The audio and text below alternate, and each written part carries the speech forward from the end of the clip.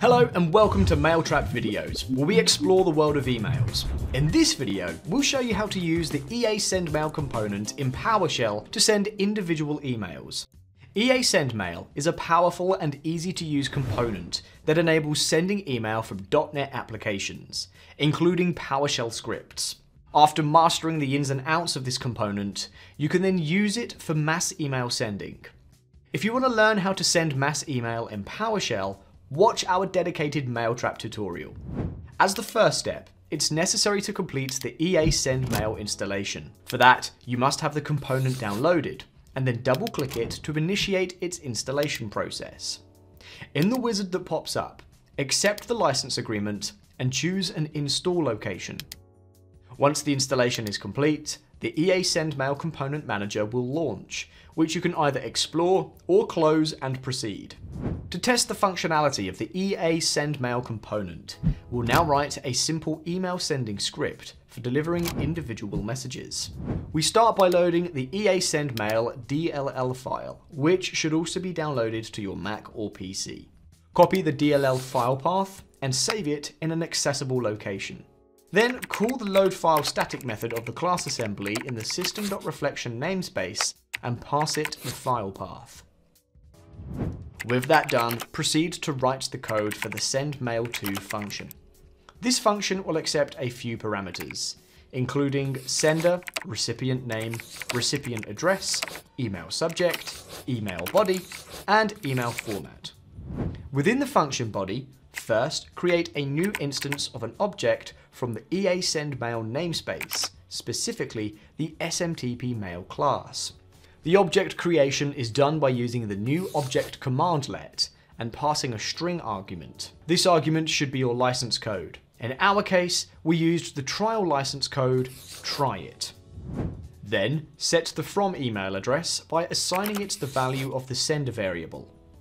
For the recipient, you need to create a new object using the name and address variables.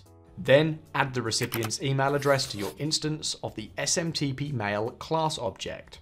To set your email subject, simply assign the value of the subject variable to the SMTP mail class's subject property.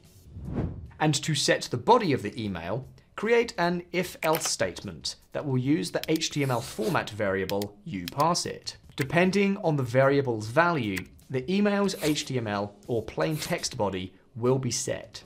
As sending this email will require the usage of an SMTP server, create a new instance of the SMTP server object by calling its constructor and passing it the host address of the SMTP server you want to use. In our case, we are using an SMTP server offered by Mailtrap Email Sending. For the SMTP server, you'll need to do some configuration by setting the username, password, port, and connection type.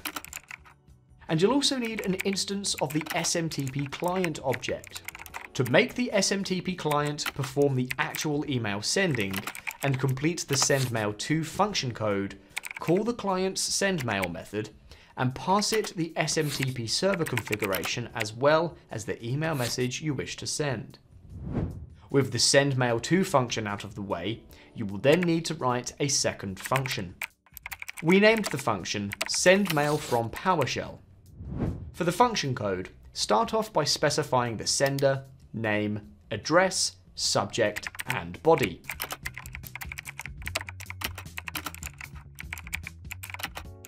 Then include a try-catch block. Within the catch block, specify the message that will display if any error occurs. And within the try block, call the sendMail2 function and pass it all the necessary arguments. If your email is in plain text format, you could leave the last argument empty. After the try-catch block, just finish off the function code by putting the closing bracket and then simply call the function. Finally, run the code and your email should land in the inbox of the specified recipient. And just like that, we've covered individual email sending in PowerShell via the EASendMail component. If you want to learn how to send via an API, an SMTP service, or how to send mass emails in PowerShell, links to those tutorials are waiting for you in the description. Thank you for watching this video brought to you by Mailtrap, an email delivery platform to test, send, and control your email infrastructure in one place. Like and share this video, subscribe to our channel, and turn on notifications to see more tutorials like this one. Don't forget to check out our other videos for more useful content on email deliverability. See you in the next one.